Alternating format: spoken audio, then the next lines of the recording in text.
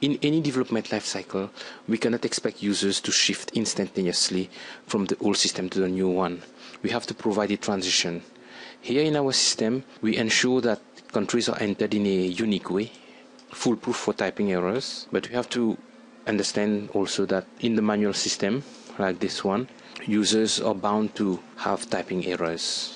There's a few ones that I have tried to jot down here. And if we take a close look at them, we can find that most of them come through vowels errors. There exists actually an algorithm on the net called the SoundX algorithm, which caters for this, and we will try to adapt it to suit our purpose here. Our ultimate aim here will be to create a function that is going to convert this form here in this format, the traditional format, into our format so that we can import data typed in by a user.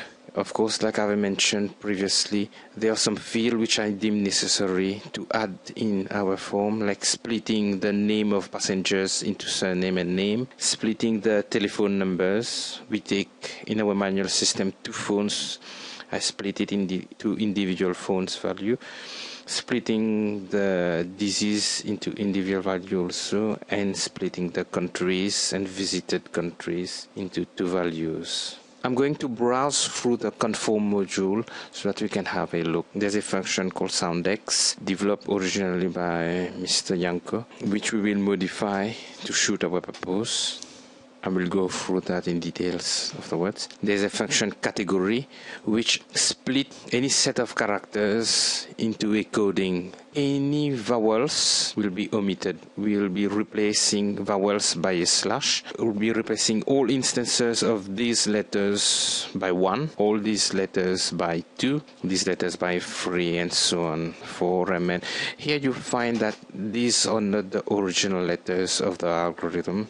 I have modified them to be able to include countries included in our list. I come to realize if I use the original SoundX algorithm, which include 1 letter and 3 digits, there are many countries which will be represented by the same value, which is wrong for us. So I have added an additional digit to the algorithm, modified the lettering to create unique values based on this list, which is our short list of countries. So you can adapt it in any way you want to make it suit your text. The important part here is to create a unique value and ensure that even if there are some typing errors, Mexico or anything, the value will still be the same. We can give it a try here.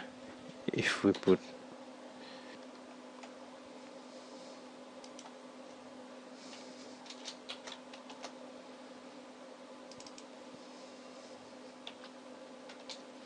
even if we change it by anything,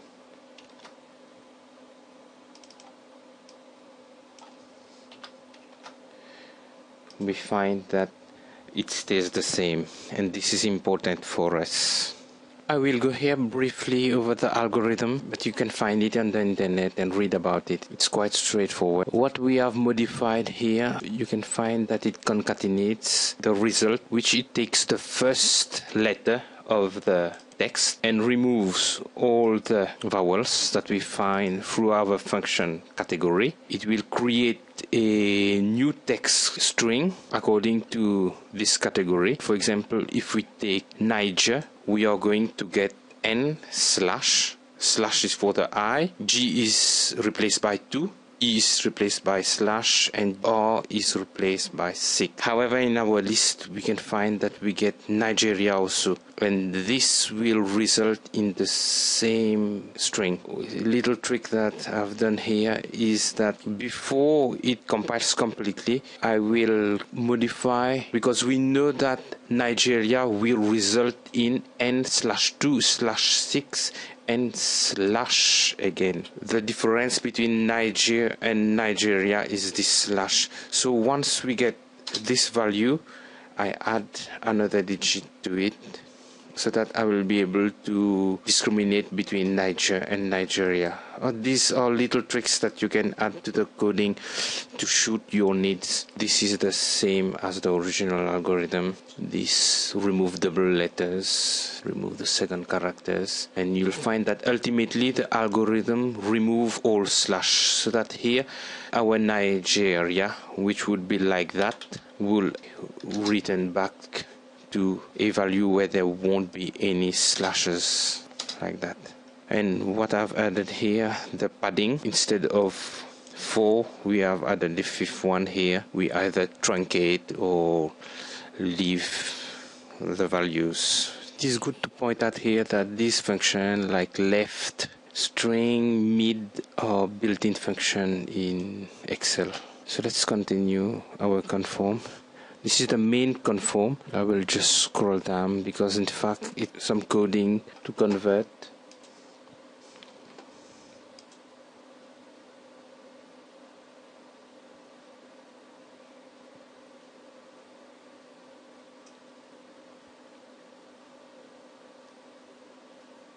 We can find here we have a little bit of code to split, because there are some passengers coming from abroad working. So if there is this word at the end, we are going to split by giving a flag to it, if it is an expatriate or not. We have one function to replace country.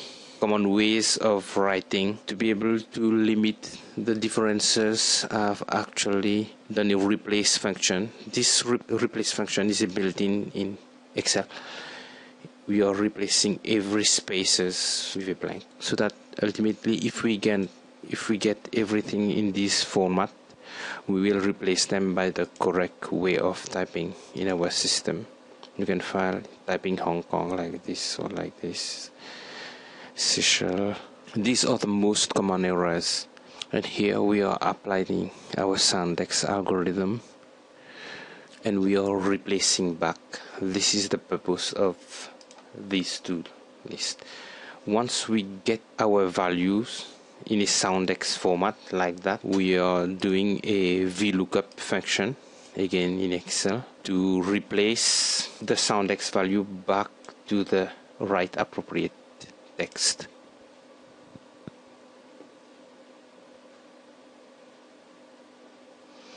This is the function for checking if there's a digit.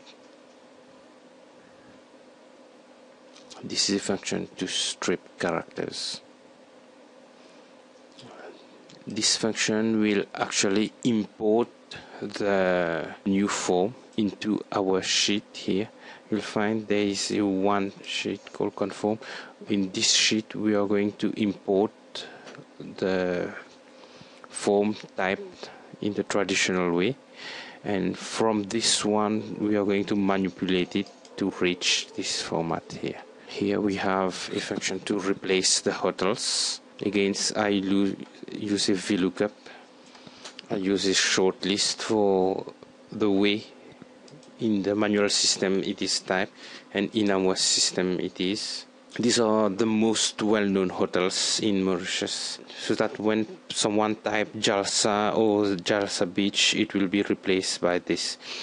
This is essential for the sorting and the merging, as we will see later. And this function imports into the main. I will go through that later. We can use actually Excel to mail and fax, but we need some special coding because by default it is not allowed.